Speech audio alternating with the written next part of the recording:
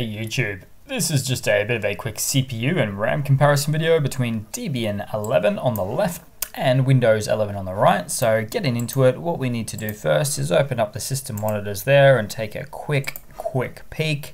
And let's have a look. So let's open up HTOP, the app on Linux, one of them, in order to check the performance. And on Windows, so the task manager, as you can see there. Now on the left hand side, talk about CPU first, mostly idling off on the left hand side, a little bit of a spike in, that sort of thing on the right hand side there, but the main thing here that we want to look at is the RAM usage. So 650 megabytes of RAM on boot up for Debian, which is not too bad considering that it is a GNOME variant there.